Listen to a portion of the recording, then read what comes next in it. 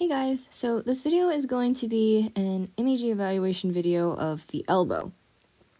So when we do an elbow, we normally do an AP, an external oblique, and a lateral. Okay, so for the elbow, you want to start off and make sure that there is about 3 inches above and 3 inches below the elbow joint. And basically 1 inch on either side. When it comes to the AP of the elbow, you want to make sure that it is nice and flat on the board, so there should be no rotation. The lateral epicondyle is going to be shaped differently than the medial epicondyle, but you don't want them to be foreshortened or elongated or anything. You want them nice and flat up against the board. You want your entire humerus to be nice and flat up against the board, and you want the entire forearm to be flat up against the board so that there's no elongation or foreshortening or anything. If a patient is unable to totally flatten their elbow, I'm going to show you guys in a later part of the video what you do for a trauma elbow. But the most distinctive thing for an AP elbow is that the radial head, neck, and tuberosity needs to be ever so slightly overlapped against the ulna, and this joint space right here needs to be pretty open too. That's what you're mainly looking for. For an oblique, it's a little bit different.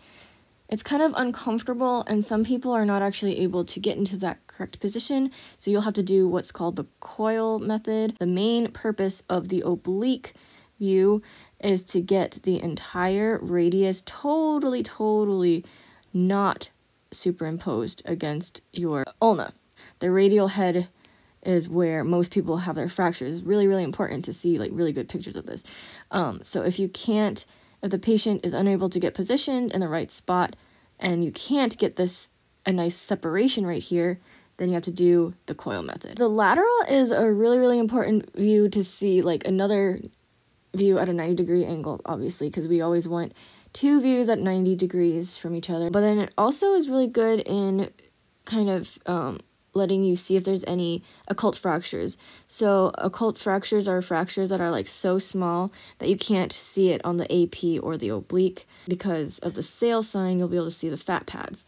But I'm just gonna show you this one, because right now this one, nothing's broken in this one. This is what a normal looking lateral elbow x-ray is supposed to look like. So the most important thing is that the humeral condyles are going to look like nice, perfect little circles.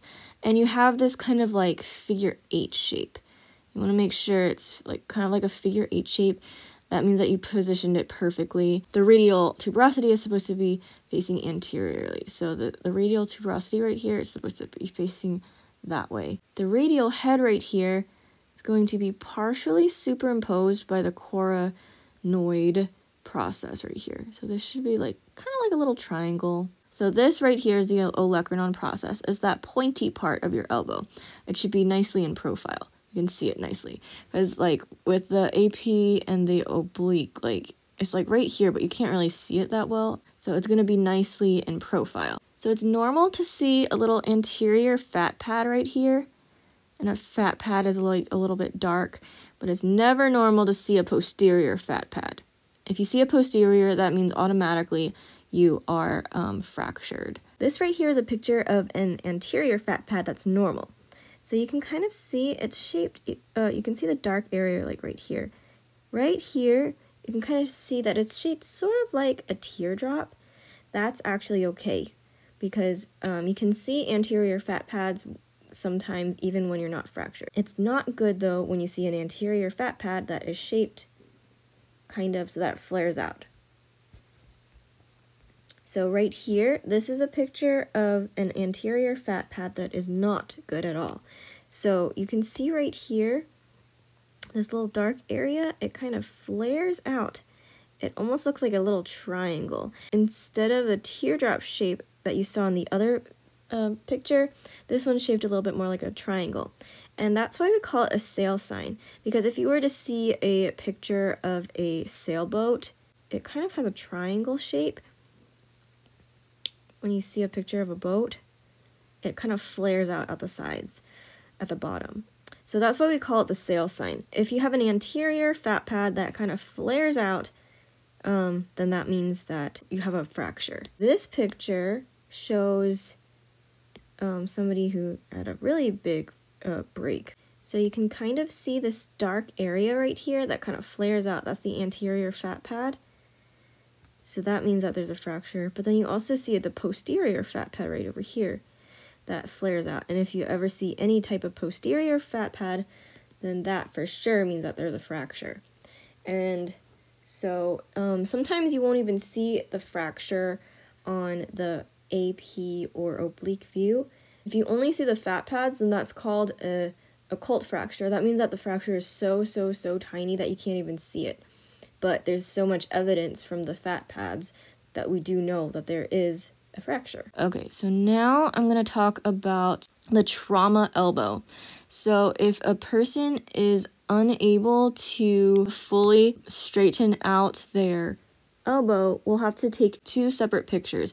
One picture where the forearm is nice and straight, and then we'll have to re-expose them and do one, and you can't really see it in this picture, where the humerus is nice and straight on the board. And then I said that I was going to show you what you're supposed to do if a patient is unable to get into the correct position for the external oblique. So I've had to do this a lot, and it's actually really easy. You can go from just a lateral to the coil method view really easily because the patient still has their arm at the right angle. All they have to do is flatten their hand. Instead of having their hand on its side, they flatten their hand instead. And all you have to remember is that you angle the CR just 45 degrees, kind of like to the elbow joint, and it'll give you a really nice picture, and I will show you what the picture looks like. So this right here is a picture of the coil method. So it helps to open up the joint space right here, and you can really see the radial head really well. And that's really important to be able to see the radial head. So that is an image eval of the elbow. I hope you guys find that helpful. Thank you so much for watching.